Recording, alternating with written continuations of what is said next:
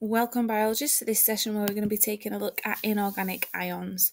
So a lot of students panic when they see this in lower six because you haven't actually learned where these ions are used within biological concepts and biological processes yet.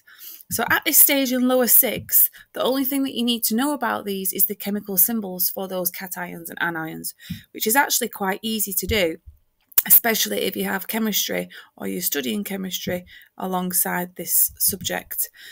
If you're looking at this video as an upper six student and you're the majority of the way through the entire course, it's a really good idea to pause the video and try and create a mind map or a list to note down any biological processes that involve any of these cations or anions.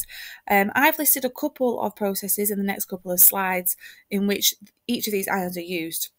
Like I said, you'll only know how they work in those processes if you're pretty much near the end of the 2-year course, or when you're in upper six halfway through. You'll have a good idea of the majority of those processes.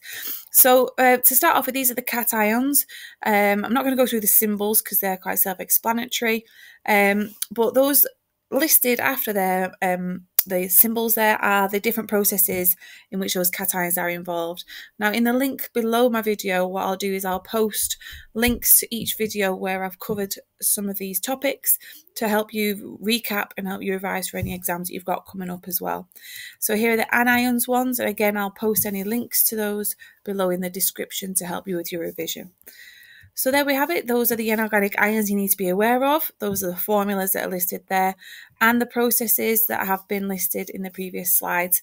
I will also post some links in the description below. Guys, good luck with your exams and all the best.